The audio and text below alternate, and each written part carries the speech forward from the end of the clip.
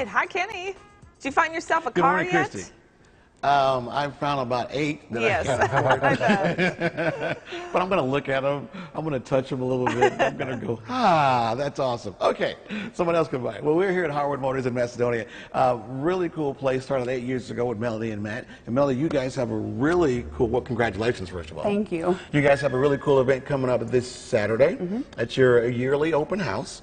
And so we're talking the outside. There's going to be even more cars? Yeah, we'll have a couple hundred cars show up for our cruise-in, hopefully. It's from 11 till 3, and spectators, visitors, with or without cars. Yeah.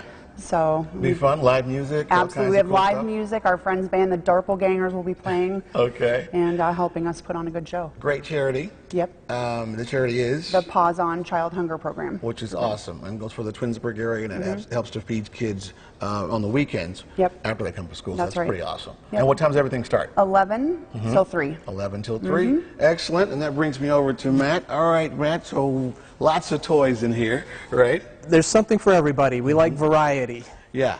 And variety, when you say that, ranging from what to what? I mean, look at this. Well, we have 40s Lincolns. This is a 48. This is a 42. You can see that they're siblings. They look very much alike. And then this beast of an engine in this guy. This spectacular car is a 1932 Marmon 16, made in Indianapolis, Indiana. This was probably the single most expensive, prestigious car you could buy, except for maybe one exception. This particular car was made for Alta Rockefeller, who was John Rockefeller's youngest daughter. Okay. It was a 30th anniversary wedding present from her husband. Wow, that's a nice present.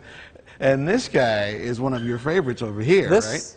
This amazing car is a 37-cord 812 Phaeton. Okay. This was, it was even more radical than a Ferrari would be today. Really? There was nothing else like this on the road. It was front-wheel drive, it's supercharged, it has folding headlights, it's low, it's sleek.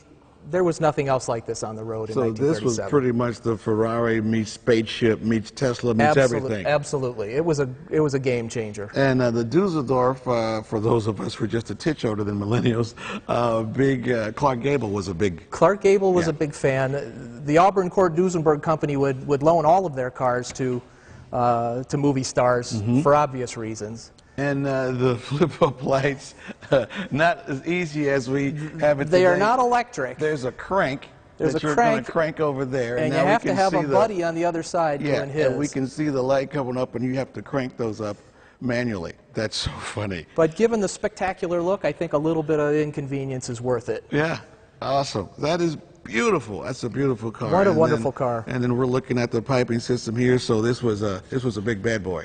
This was the big deal. Yeah, absolutely. Front-wheel drive. Front-wheel drive. The first mass-produced front-wheel drive car. Wow.